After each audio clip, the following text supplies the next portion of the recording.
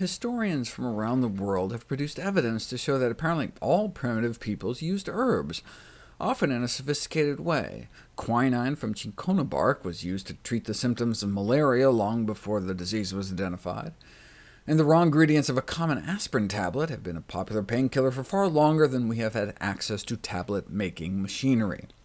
Indeed, today, many pharmacological classes of drugs include a natural product prototype, which we originally discovered through the study of traditional cures and folk knowledge of indigenous people. There's a plant in South Asia called adatoda. Adu means goat, and toda means not touch, because it's so bitter even the goats won't eat it. But it has compounds that help open one's airways, and as such, adatoda tea has been used traditionally to treat asthma, where the leaves are steeped with black peppercorns. That sounds kind of gross to me. I mean, why would they do that? Because they're smart.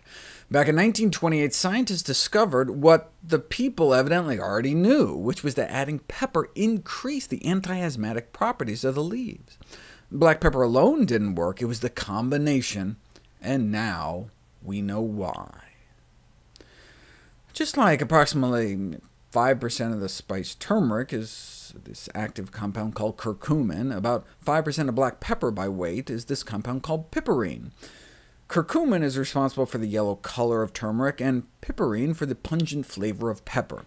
And it's a potent inhibitor of drug metabolism. One of the ways our liver gets rid of foreign substances is by making them water-soluble so they can be more easily excreted. But this black pepper molecule inhibits that process, and it doesn't take much. If you give people a bunch of turmeric curcumin, within an hour you can see a little bump in the level in their bloodstream.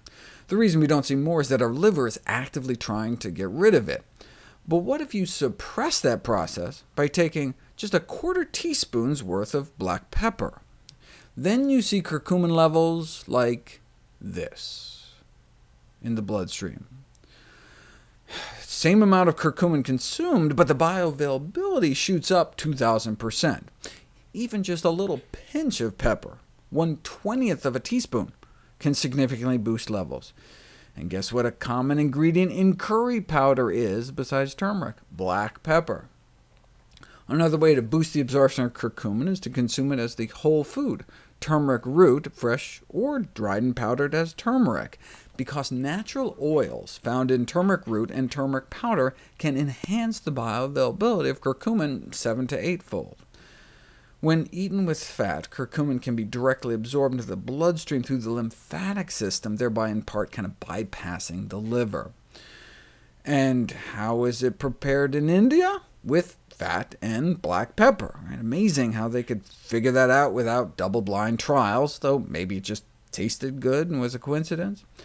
Their traditional knowledge certainly failed them with ghee, though, which is practically pure butter fat, which may explain their relatively high rates of heart disease despite all their turmeric.